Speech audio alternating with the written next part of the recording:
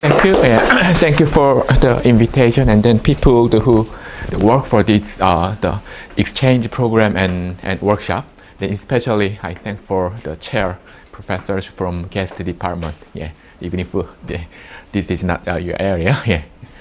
Okay. So since the audience are not experts in the field, I am trying to expose what are the problem that we are considering, and then in the second half of the talk, I'm going to present what is done here. Okay. Okay. So the topic, from the title, we look at the phenomenon or the problem like a scattering, which is called, and then the target equation is Benjamin-Ono equation. One class of the dispersive equation. So this is a collaboration with my the PhD student who is in the audience, the Ki-Han Kim. Okay, so let me start with the elementary the explanation of the dispersive equation, because the problem or area that I'm working on is regarded as a nonlinear dispersive equation. Okay? So nonlinear dispersive equation is one like a class of partial differential equation when the linear equation they describe some wave motion. Like a wave motion can be arise from many physical applications. And then especially some from like water wave or the quantum mechanics and there are many. But anything we can call as a wave will be classified as a dispersive equation. So here the meaning of the dispersion is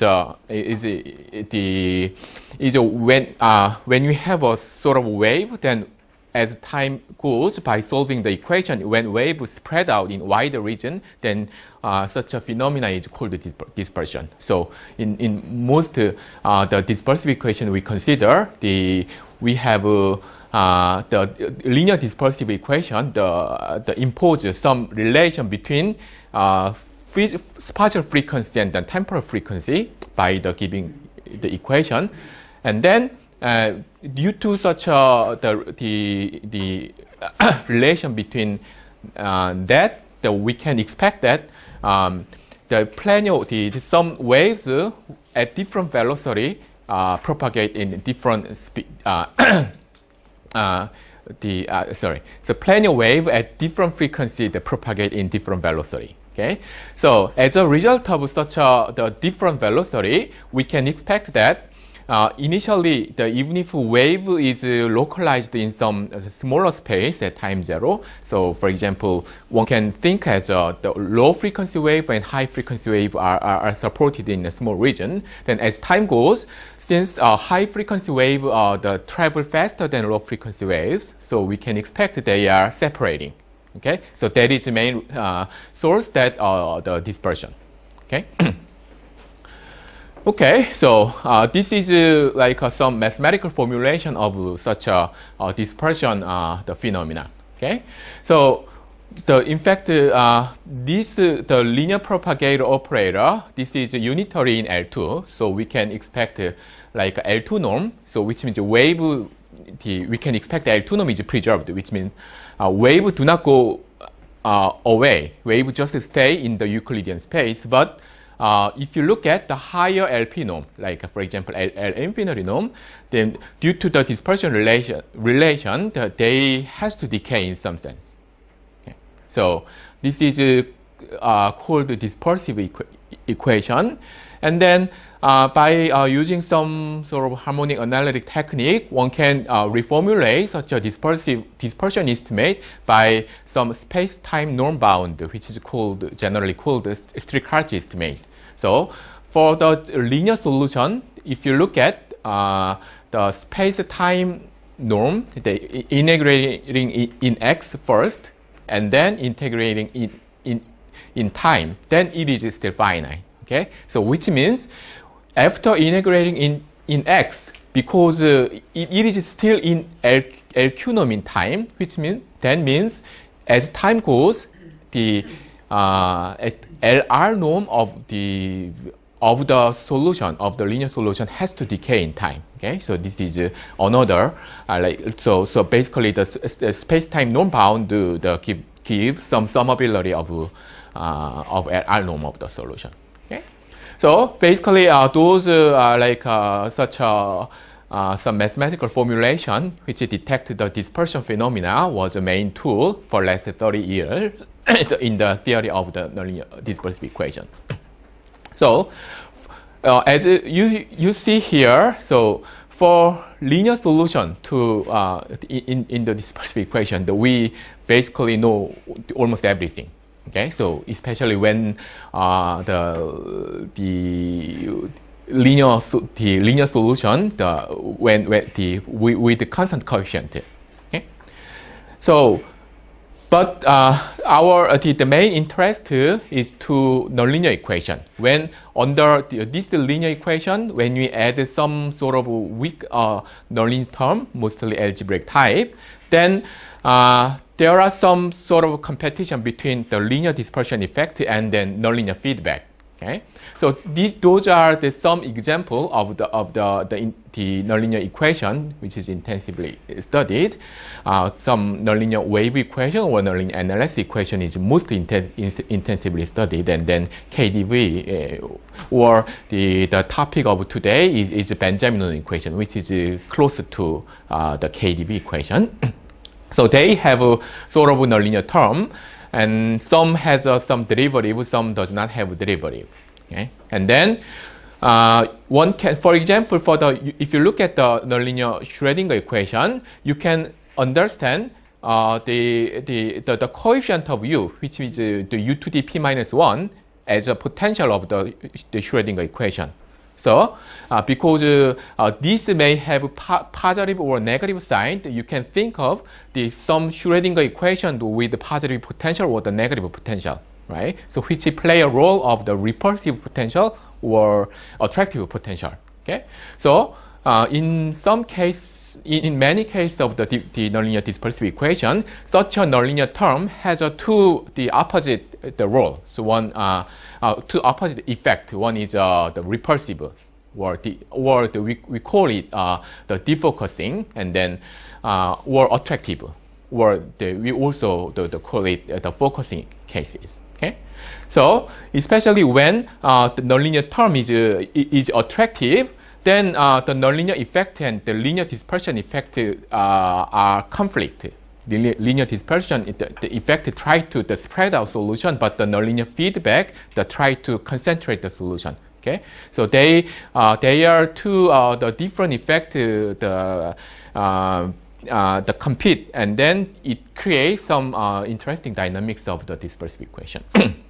Nonlinear equations. So this is some scenario of the nonlinear solutions. So as we have seen, the scenario of the linear solution is very simple, just dispersion.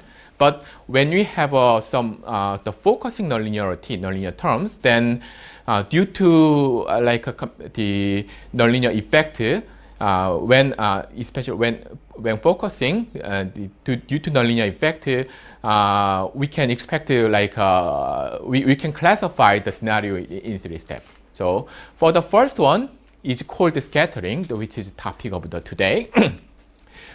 This happens when dispersion effect are stronger than nonlinear terms, which means even present the nonlinear term present, when dispersion effect is stronger, then we can still expect nonlinear effect is getting smaller and smaller. So which means the solution converges to linear solution, and then also disperses as a linear solution. In other case, opposite case, when nonlinear term is stronger in some sense, then we can expect some concentration. So that case is called the blow-up, and the blow-up may happen in finite or infinite time. So even with this dispersion, the effect, we can expect some concentration. Or the most the interesting the case is the balance of the two opposite effects. When nonlinear term and then dispersion effect are comparable, when they make some balance. So there is a solution to which do not disperse and which do not the concentrate further. So which means there are solutions just with the permanent shape, or even without the permanent shape, they do not disperse or concentrate, just make some form and then propagate in some speed. Okay, so this is the story for the when the nonlinear term is focusing. Okay, but when nonlinear term is defocusing, then still it's in my opinion it's less interesting than focusing cases, because the nonlinear effect and then linear dispersion effect both they try to spread out solutions. Okay? So we expect all solutions scatters, except for that nonlinear feedback is too large than the linear dispersion effect. Okay? So in defocusing case, we can expect it as a scattering so only. In defocusing case, you don't have any soliton-like solution? No. Yeah. Oh, sorry. Okay, so as I said, the balance is sort of non-dispersing solution, which is some special case of that is called soliton. Some solution which form a permanent shape, and then sometimes it could propagate with with constant speed. Okay, so that is can be observed by exact balance of the dispersion and nonlinear feedback. But it turns out that this soliton phenomena is pretty generic and then pretty natural in that global dynamics. So it is conjecture that which is that for generic initial data, and then after a long time, the solution is decomposed into sum of several solitons that are propagating with that different speed, and then dispersing part, which basically follow the linear equations. So do you mean stability of soliton wave time stability? So you mean that soliton wave is time asymptotic stable? Time stable? What do you mean? Time asymptotically stable. Time. I'm sorry. I didn't understand what. Yeah, asymptotically stable in time. Okay. So it depends. Yeah, but whenever we say a soliton, then it is asymptotic. It is stable first of all, or orbitally stable, but it depends. In some cases, asymptotically stable, or some cases not. Yeah. Okay, so and then this soliton resolution phenomena is wide open, like a conjecture in this field, and then the most work the studying the global behavior of the solution is toward that direction to approach it to this soliton resolution, and then some sort of the problem which shows scattering is also basically a very first step of to approaching to this the soliton resolution. And then when some very the special class of example, like integrable equation, for example for KdV equation, then this soliton resolution is in some sense a theorem. Due to the inverse scattering transform, then it is known a long time ago. Okay, so then let me start explaining what's the scattering problem. So as I told you before, when the dispersion effect is stronger, and then once we expect the solution, the decay to disperse out, then as the solution U converges to zero, then each nonlinear term U to the some higher power is decayed to zero even faster. So which means the equation contains the linear part and with this nonlinear part, but the nonlinear terms is decay to zero even faster than some of the linear terms. So so because of that, we can expect nonlinear equation is a sort of a perturbative equation of the linear equation. Okay, and then as the nonlinear term is getting smaller and smaller, we can expect nonlinear solution converge to some linear solution. Okay, so this phenomena is called generalized scattering. So we can propose such a scattering the problem to the negative infinity in time or positive infinity in time. Okay, so that could be different. So in general, roughly speaking, the scattering can occur when nonlinear term is repulsive, like defocusing cases. And then when, even for the focusing cases, when initial data has the small kinetic energy or the small mass to form a non-scattering solution, which is like a smallest the soliton, like a ground state, then we can expect the scattering occur. Okay, so most scattering problem is to show under those conditions the scattering happens, right? So and then the topic of today is one of those examples. Okay. And the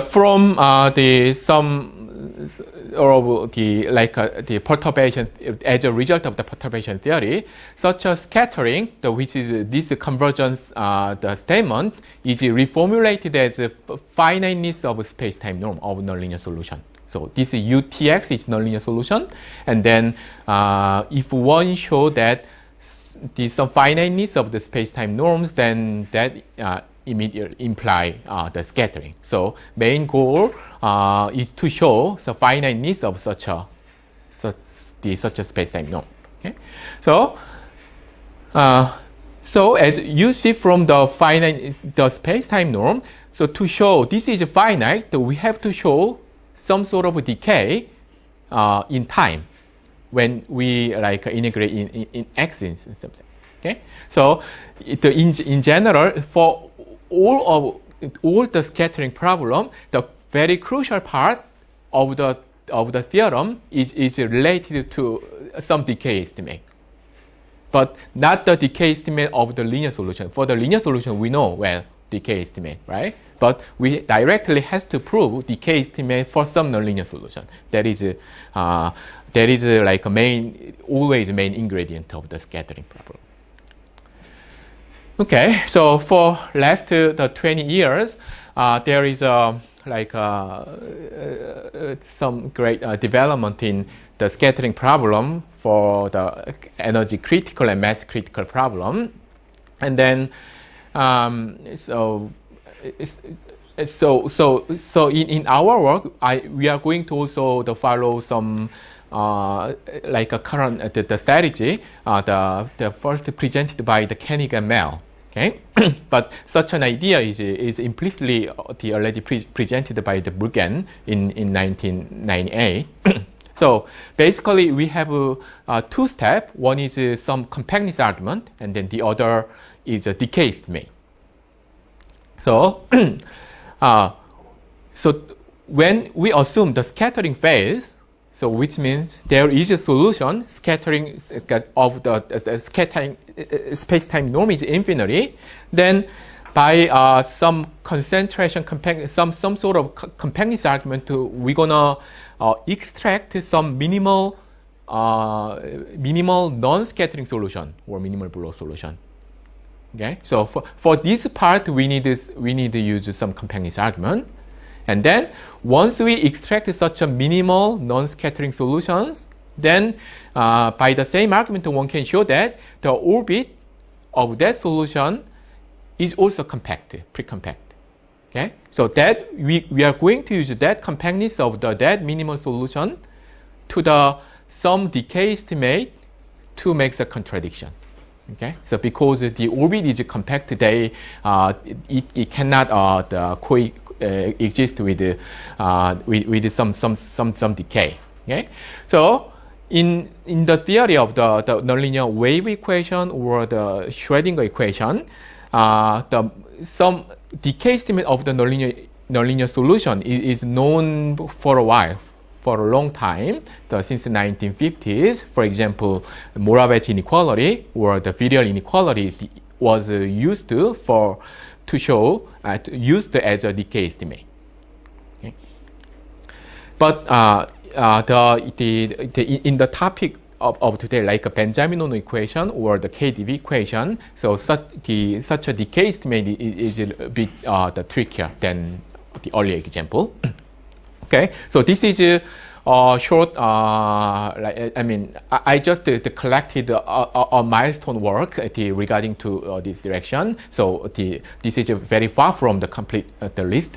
And then among those, the development starting from the defocusing energy critical wave equation by Struve, and then the precise like a formulation that we are going to use is presented by the Kennigan-Mel in 2006. And then since we are working on Benjamin-Ono equation, so the next important reference is Dawson of last year for defocusing the critical GKDV. Okay, so he used some monotonicity formula to show like the scattering. Okay. Could you show the previous slide? The concentration compactness. You are saying that the orbit is also compact. Mm-hmm. It means that the soliton-like solution is excluded. No. So you are just talking about the defocusing case there. No. These concentration compactness do not. It works for both focusing and defocusing. Yeah, it do not. So if there is a minimal solution, right, minimal mass solution, then it is almost periodic. So that includes the case of the soliton as well. So we have to exclude the soliton cases by using decay estimate. Okay. Yeah. Okay, so then now let me start introducing the Benjamin-Ono equation. so we are working on for the Benjamin-Ono equation. This is it's a second order, and the real value the equation with a nonlinear term in some degree with one derivative, and then here H is a Hilbert transformation.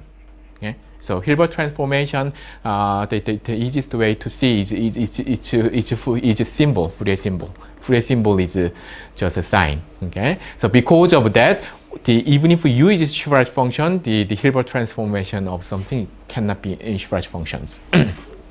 Okay.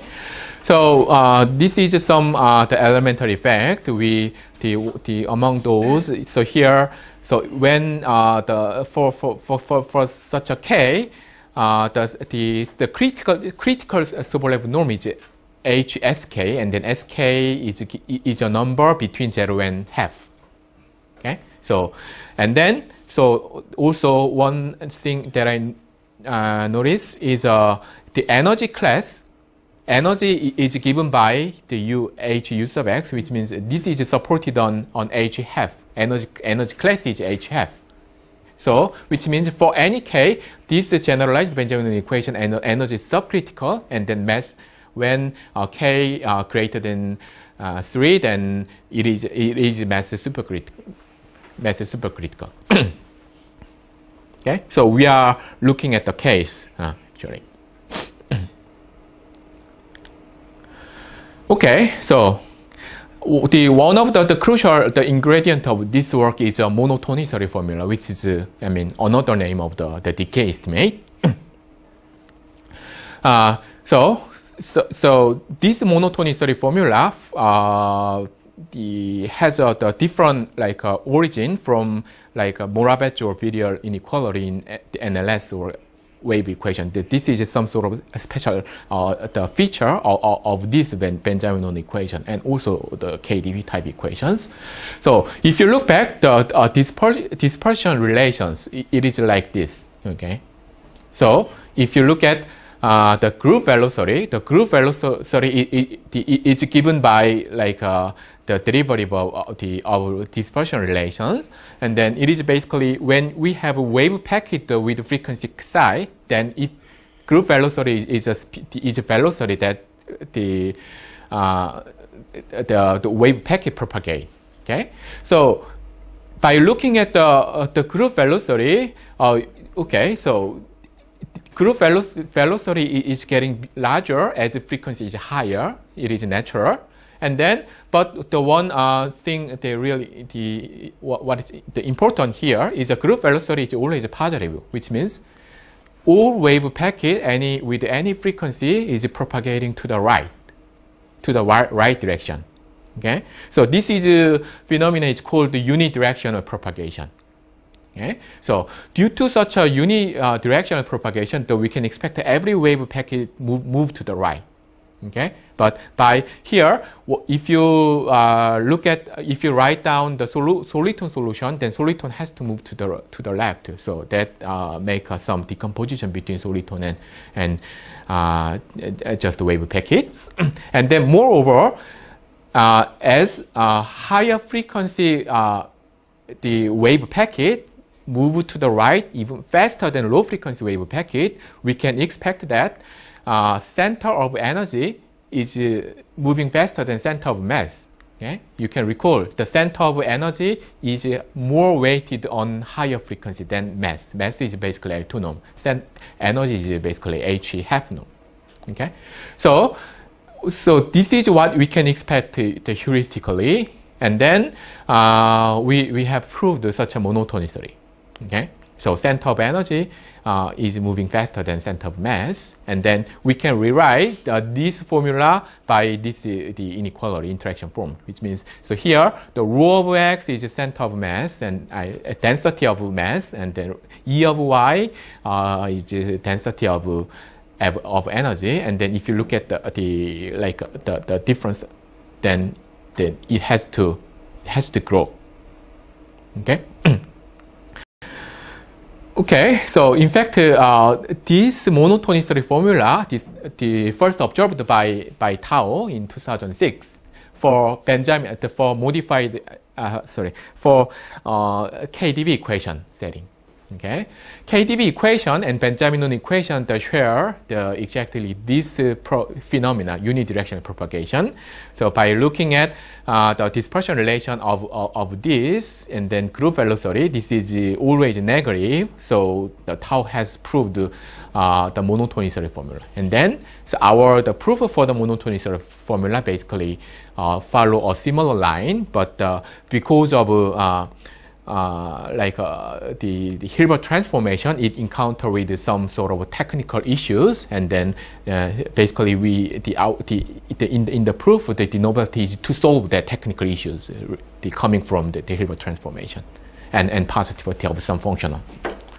Okay, and then 10 years later, so by using this monotonicity formula as a non-rigidity formula, basically decay estimate for KdV, defocusing KdV flow, Van Dassen has proved the scattering for the defocusing GKdV equation, like by showing this space-time norm is finite.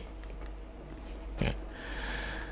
And then one can think of the similar problem for the focusing GKdV equation. Like since focusing GKdV equation, since we have the soliton ground state, so it is conjectural that when mass less than the mass of ground state, then the scattering hold. But for this problem, no one knows effective a monotonicity formula for the focusing GKdV. So it turns out this is quite tricky. Okay. Okay, so then the main result is similar that of the analogous to Dassen. It is scattering in energy space. So when the degree is high, and then we assume like a defocusing, K is integer, and then any energy solution has to scatter by showing some the space-time norm is bounded by mass and energy. Okay, so as I explained in earlier slide, the main step is to use the concentration compactness and then monotonicity formula that we obtained just before. And then also in such the argument of the kinetic melt, we have to play with some critical local existence theory and as a perturbation theory, and then for this case, not only the critical local theory, I mean the subcritical theory is also essentially used. So that's why we have to assume some energy solution. Okay, so this is slightly rather technical, but let me simply quickly explain what's the local theory, and then because the main source of the difficulty for this Benjamin-Ono problem compared to the GKDV is from some trickiness of this local theory. Okay, so main ingredient of the local existence for this the generalized Benjamin-Ono is local smoothing estimate. So if you look at this, then local smoothing estimate recover half derivative, and then this is also one part of that is called maximal estimate, but it is also regarded as one part of the local smoothing, and then one can obtain the other local smoothing just by interpolating those two. But the problem here is this Benjamin-Ono local smoothing recover only half derivative, but in each nonlinear term has one full derivative. Okay, so technically, because of that, we have to use local smoothing and its dual estimate to recover full derivative. Then naturally that forced to use to our the second local smoothing, which is involved in L infinity norm in time. Okay, and then moreover, the technical difficulty in this local theory is that we cannot use the given linear equation as a reference equation for the perturbation theory. We have to modify the linear equation by reduce to our nonlinear term. Okay, so it contains a strong low-high interaction, so we have to decompose nonlinear term into several pieces, and then we take some like a strong low-high interaction piece into the linear equation, linear operator, and then we modify the linear operator, which depends on the initial data. And then we find out the nonlinear solution depending on as a perturbation of this distorted linear equation. Okay, so those two are make the problem the trickier. So in fact the Bento using those two ideas to obtain the critical local theory. I mean, local existence theorem at critical the regularity, and then since we need both the subcritical and the critical local theory, we extended his argument to show subcritical local theory, and then also justifying the energy and then also persistent regularity. Okay, and then we perform basically the Koenig marriage argument. So assuming that the scattering, okay, so basically we are going to show this scattering bound, which means that a scattering norm is finite for any solution. Okay, so which means that we are going to find out upper bound of the scattering norm for any cases. So and then this upper bound is true when number for small data because of the small data scattering is known by the critical local theory. And then assuming the large data scattering is not true, then we can find out a critical number where this upper bound does not exist for certain the smallest number where the upper bound does not exist. Okay, so that number is called LC. Then we can find out the sequence whose scattering norm is infinity, is converging to infinity, and then we can find out the sequence of the solution whose scattering norm is going to infinity, but mass and energy is finite, less than or equal to LC. Okay, and then for that sequence, the first main the main part of the argument is to show there exists a critical element, right? So when these critical numbers, then the first thing that we want to show is that there exists a single element which is attained by this LC. Okay, so but in general in general function space, so because because of the lack of compactness of the function space, this is not direct. So we need to use some sort of like profile decomposition, concentration compactness argument. That is called concentration compactness. And then, in fact, that argument contains several steps. So which is called linear profile decomposition. So this is basically some sort of description of the lack of compactness of this embedding, which we used for the local theory, and then also the perturbation theory, which means the local theory. Okay, so by using such the perturbation argument, we can show the nonlinear profile decomposition, which basically it says how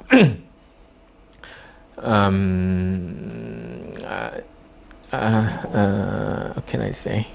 Okay, so we can use we can obtain the nonlinear profile decomposition, and then we can obtain like the critical element.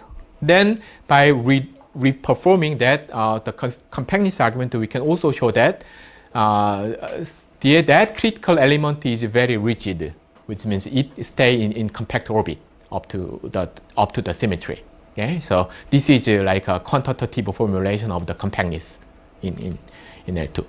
Okay, so basically the gain that we use such a compactness argument is to obtain such a rigidity of the critical element, and then we're going to use this rigidity to make a contradiction with the decay estimate.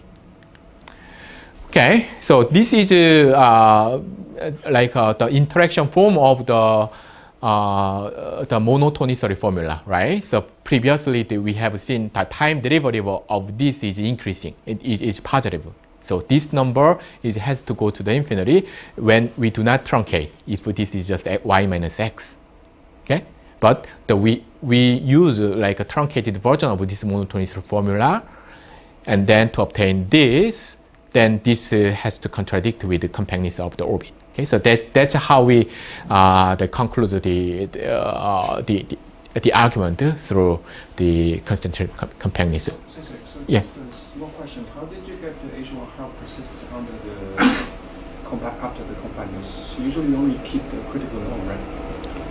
I mean, so we assume the HF solution. So by energy conservation, we know HF is conserved. Yeah, sure. Oh, okay. Yeah, and then okay. So let me do the final remark. Okay, so basically, this remark is mostly for the expert. So okay. So the first remark is in the proof of the existence of the critical element. The main ingredient is nonlinear profile decomposition. So for that, since we are working on like the L infinity in time norm, okay. So basically, so perturbation theory give perturbation for very short time, but we wanna obtain long time perturbation, okay. But in earlier work like KDV or NLS, the wave equation, so they succeed to obtain the long time perturbation by time chopping argument. But here, since the critical norm is involved with the L infinity in time, such the same type of the time chopping in critical level does not work. Okay, so this is one the reason, one difficulty, and then we can solve this issue by using the subcritical well potence. Otherwise, it is not possible to obtain the nonlinear profile decomposition. That is the one issue, and then we hope to the cover like k equal 4 cases, but the k equal 4 is missing because we couldn't obtain linear profile decomposition for this estimate. So in fact, the linear profile decomposition is so here alpha L infinity is one endpoint of the local smoothing for the Benjamin-Ono flow. So look for the endpoint equation, the endpoint inequality, we are not able to obtain the linear profile decomposition. So that's why the k equal 4 is missing in the theorem. So okay, so this is the final comment, and thank you for your attention.